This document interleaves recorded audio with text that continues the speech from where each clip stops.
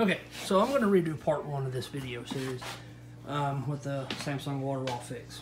The first video was just part 1 of that video was just a real quick clip, kind of giving you a sound bite of what the noise is, but I'm going to go a little bit more in depth with it on this one, and hopefully this will come in handy and offer more of an explanation of what's going on here and what the magnet fix is all about.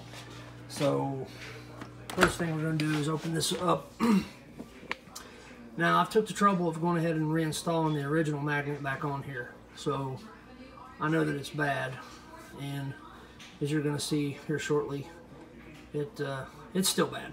So the first thing we're going to do is we need to just reach here and pull up and then pop your water wall bar off.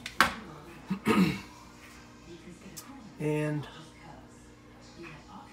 that gray piece right there is basically your carrier, and the prox we're trying to make is back here in the back side.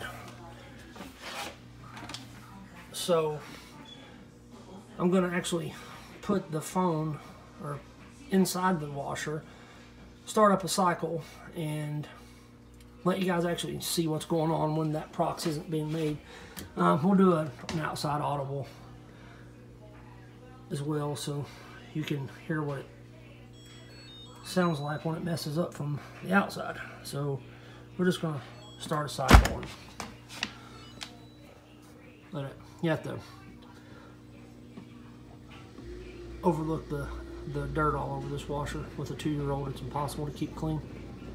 There's the noise. And that's literally the carrier just bouncing back against the back rail because it doesn't know that it's home. So we'll stop that. And now I'm going to put you guys inside of here. Had a bit of a technical error, so I'm going to have to voice over this part. What you're hearing in the background there, it's pretty loud, is the drain pump is turning on, and the clicking, pulsating sound of the water bar not being recognized in its home position.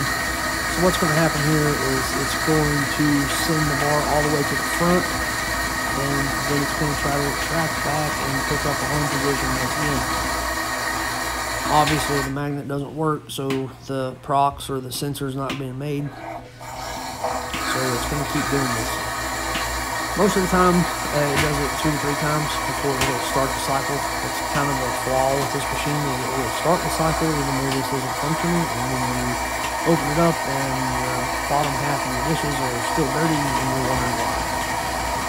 So you're going to see it come back, it doesn't read, clicking noise, and that's going to send it back to the front. All over again, trying to find where it's at. Right at the end of this, all of the background noise should be away, and you will hear that pulsation sound very clearly, and then you'll see the cycle start and the water start to come off the side. So I hope this helps you. So here is the water wall bar, and this guy is most likely the culprit in the situation. There could be some more complicated things involved. It's kind of a case-by-case situation, but I would definitely start here. So it's pretty easy to remove. Basically, you just take this screw out, and this guy pops out. So you can't buy this on its own, and it's basically epoxied inside. And you know, the whole issue here is,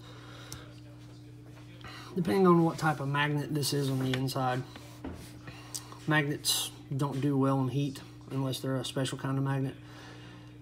And this is, if I had to guess, if you actually took this thing apart, it's probably nothing more than just a ceramic ferrite magnet. Just a lot larger scale. And when I say that, I'm referring to your household type magnet, like that you would stick on a refrigerator or something. Rare earth magnets, or I'm going to say this wrong, but neodymium magnets are a lot stronger, but they don't hold up to the heat as well. As we will find out in part 3 of this video, which is part of the reason why I'm redoing this as well, but figured we'd go back and start from the beginning and give you guys more of an explanation of what it is, what the parts actually look like original when you get it, and basically the fix just involves taking a magnet, it's pretty strong, and